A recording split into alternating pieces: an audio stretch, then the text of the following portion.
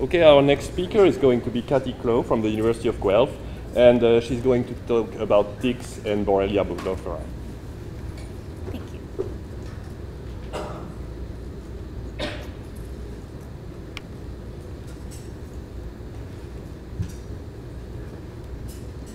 Okay, good morning, everyone. Thank you for the opportunity to come and speak this morning on just an initial glimpse on some of the research we've been doing on Lyme disease in Ontario. So today I'm going to talk about the distribution of the tick Ixodes scapularis and the bacterial infection Borrelia burgdorferi, specifically in the province of Ontario. So just as a little outline, I'll give you a little background on Lyme disease. I know that Sean kind of gave a nice introduction this morning, so made my job easy.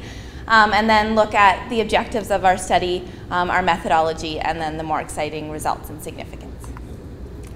So as you may already know, Lyme disease is the most common vector-borne disease in North America.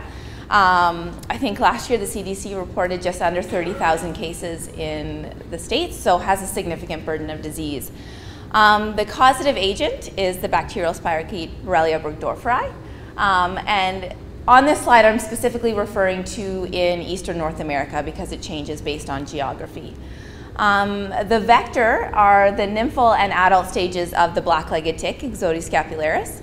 And our reservoir are small mammals, and the poster child for this is the white-footed mouse, but we also see it in other small mammals such as shrews.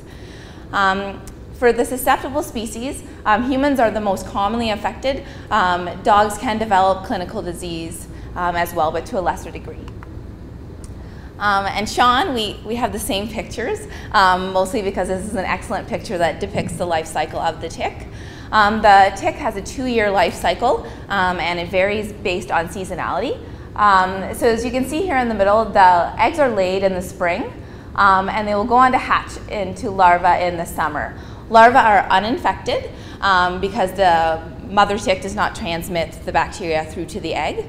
The larva can become infected if they take a blood meal on a small mammal that is carrying the bacteria. The larva will go on to overwinter and molt the following spring into nymphs, and it's that life stage that is able to transmit the bacteria. Nymphs pose the greatest risk of human disease because they're so small, about the size of a sesame seed. It's very difficult for the naked eye to recognize them, so they can become attached and feed for long enough to transmit the bacteria. And they're also active in the springtime when everybody's out enjoying freedom from the long winter. You know, they're shorts and t-shirts, so exposure can be significantly greater. Nymphs can still feed on small mammals, and they'll feed on larger mammals as well. And then they will go on after their blood meal to molt into adults that are then active in the fall. And adults prefer to take blood meals on larger things, or larger mammals, and the white-tailed deer is the preferred host for the adults. Once they've had a good blood meal, they can go on, start the cycle again, and the eggs are laid in the spring. So I put this slide in here to kind of frame where our research has sort of launched out of. So prior to 1990, there was only one known population of the black-legged ticks in Ontario and in Canada, and that was at Long Point Provincial Park. And there's evidence that that population was there for a very long time, but stayed isolated in that area. And then fast forward 2.5 decades, and we see this rapid expansion of the tick northward across Canada, and specifically we're looking at Ontario. And this has been linked to both climate change and a lot of introduction of the tick through migratory birds.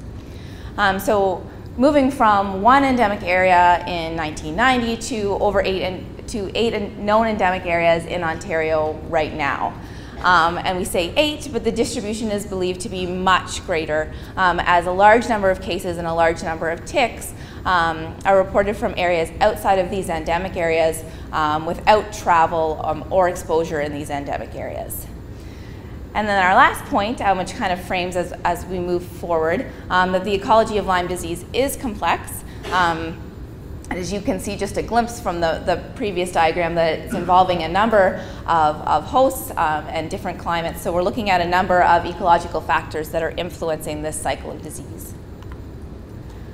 So the objectives of the preliminary study that we've done are to determine the current distribution of Ixodes scapularis and as well as other tick species in Ontario, and then strengthen our current understanding of that geographic risk associated with Borrelia burgdorferi and other tick-borne pathogens of public health significance. So for our research, we endeavored to visit 50 sites over 3 ecoregions in central and southern Ontario. So on a map coming up, I will show you these ecoregions. The reason we chose these sort of divisions is there are 3 more distinct ecological areas where the climate is sufficient enough to support the life cycle of the black-legged tick. And so in total, we wanted to visit 150 sites. The basic criteria we chose for site selection was it had to be a forested area. And the reason for this is we know that the black-legged tick likes to live in forested areas. They need that protection to prevent against desiccation, and they need the vegetation to climb up and find their blood meal. And then the last 2 criteria, the minimum size and the accessibility, are based strictly on us being able to conduct our research there.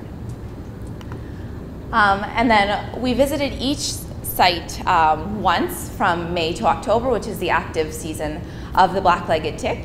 And at these site visits, we were conducting two different things. So the first is active surveillance, which Sean had mentioned. We're looking like the Bounty paper picker upper man.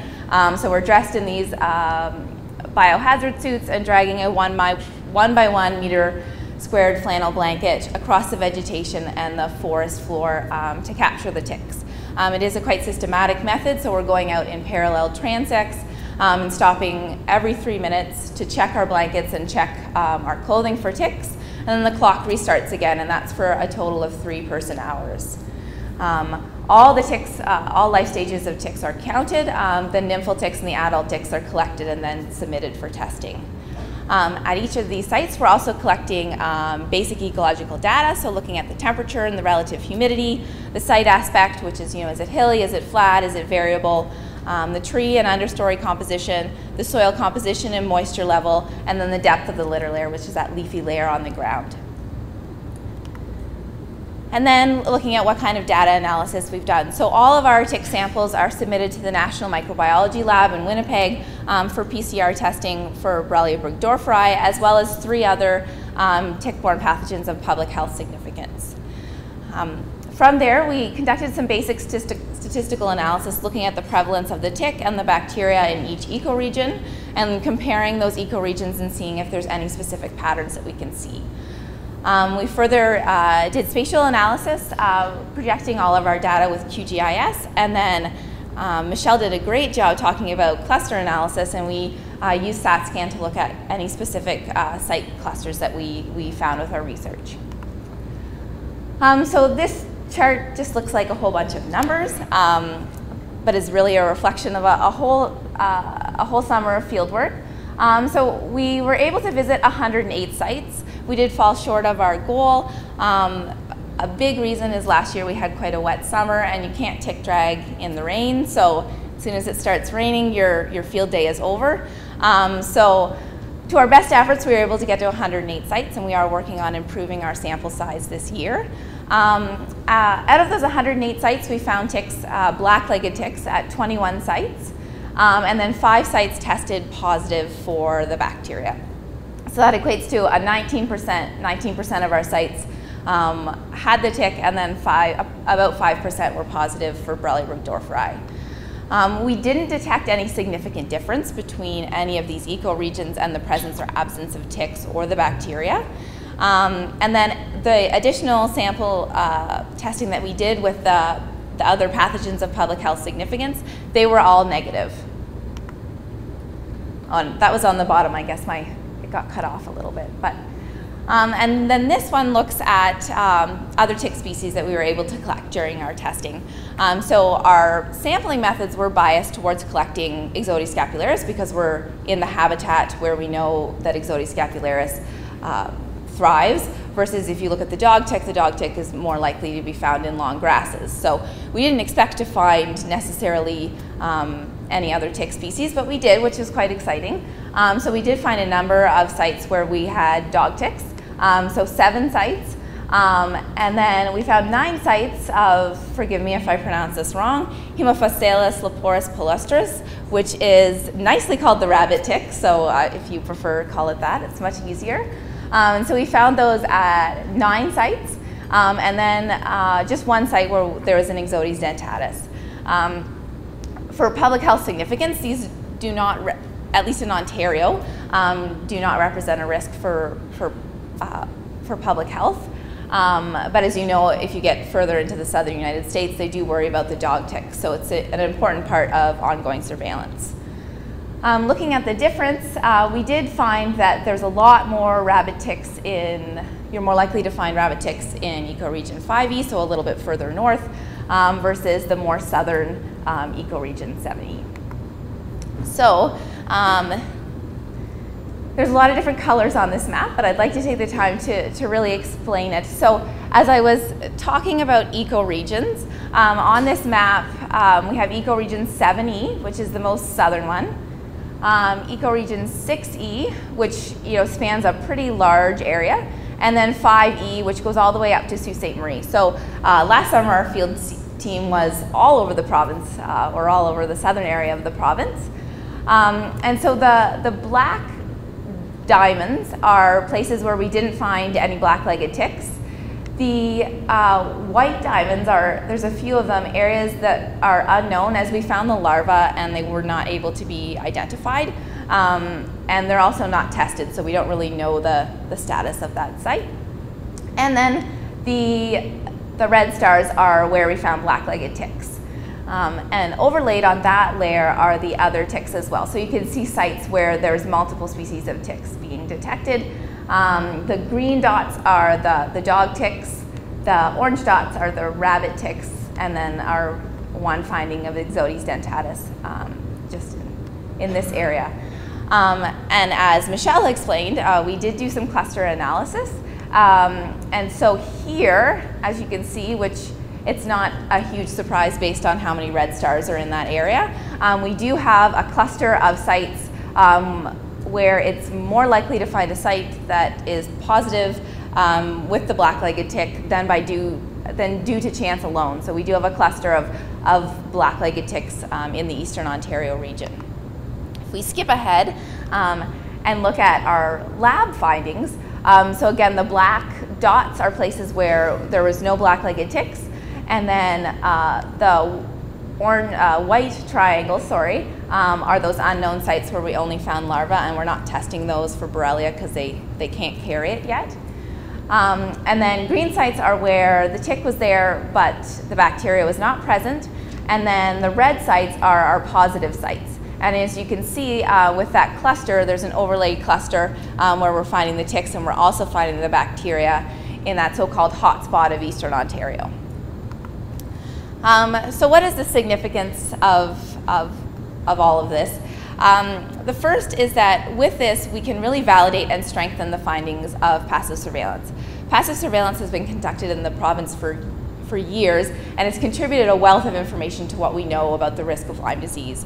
And by going out and conducting active surveillance, we can really validate a lot of those findings and explain some of the things that passive surveillance may not be able to. So together, they really complement each other.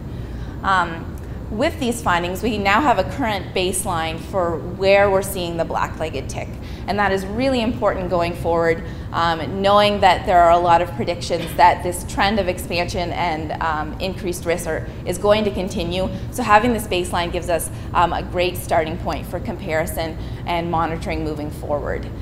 And with that baseline, we can then direct our surveillance efforts to the appropriate areas and target our public health preventative measures based on the risk that of where we know the tick and the bacteria are. So next steps, as I said, this is just a very small glimpse into the research that we're doing. So the next steps are to take a lot of that ecological data that we have and understand how those factors are affecting the establishment and distribution of the black-legged tick and the presence of Borrelia burgdorferi. We will look at habitat suitability based on the abiotic and biotic factors, and then looking at spatial spread as well. With that, we want to develop and validate predictive models for future establishment of the black-legged tick and the risk of Lyme disease. and then specifically look at the spatial dynamics of how the tick and the bacteria are spreading in a recent zone of emergence. So looking at that hotspot area in Eastern Ontario. So I'd just like to take a few moments to thank my funding sources, NSERC, the Canadian Wildlife Health Cooperative, the Public Health Agency of Canada, and 2 grants from the Ontario Veterinary College. And then this work would not have been possible without the guidance from my advisory committee, and all the help from my field team, most of them which are sitting over there. A huge amount of effort last summer and this summer. The assistance by Dr. Robin Lindsay of testing all of our ticks. The collaboration with the Public Health Ontario and Ontario Public Health Units, who have really helped get some of this surveillance done, and it's a great partnership as we should be working together. And then site access to Ontario parks and numerous conservation areas. And so now there's time for questions.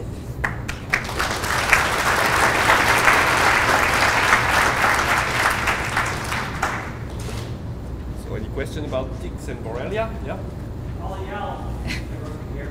What criteria did you use to delineate the 3 regions in the map? So those are pre-established areas by the Ontario Ministry of Natural Resources. I don't remember when they were introduced, but they're all based on kind of coarse climatic and geological patterns. So something not done by us. Yep.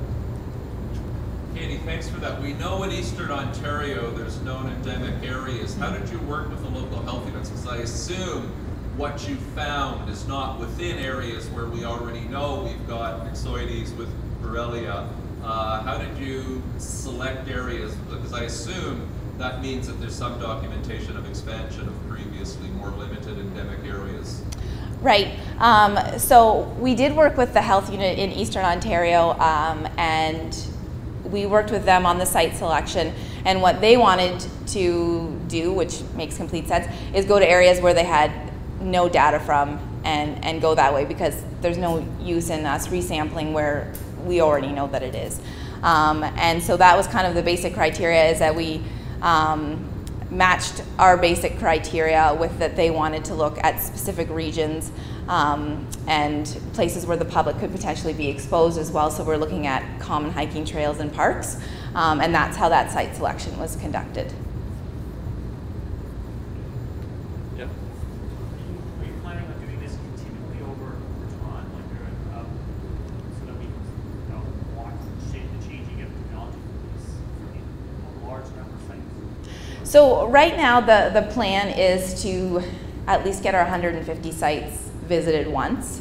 I can't comment on how far that's going to go into the future. I would love to keep doing it. It won't be part of my PhD research. But as we kind of know where the sites are positive and where they're negative, it can either, okay, we know that it's established there, we're not going to keep doing active surveillance, but we can kind of look at the areas as to where it's spreading and see if this is going to be a risk area and continue to sample there. Did that sort of answer your question? Yes, it did, but just a follow-up question if I might. So you used the word established. Is there a definition of established? There is. I'm probably not the best person to answer that, because the definition has changed quite a bit. I can point you to either Curtis Russell or the gentleman sitting beside you, and they can probably answer that question better.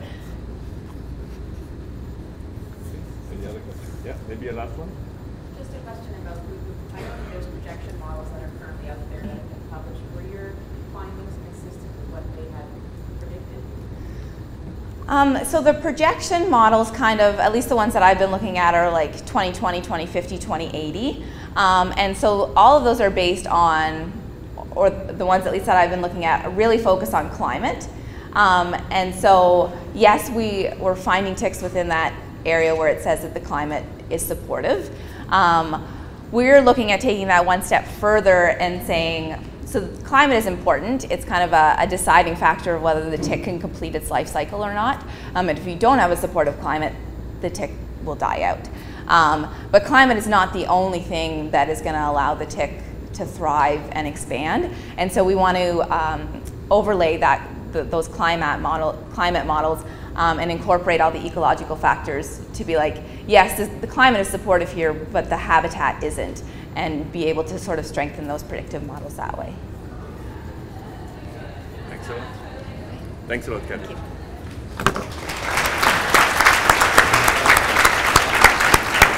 Okay, I hear people coming from the other room, and I think I know why. So I think it's time for lunch, and we'll reconvene, I think, at 1:30. Again, in the there is a main session in that room, and then we'll separate again in the two rooms. And during lunchtime, you are welcome to look at the posters again, please.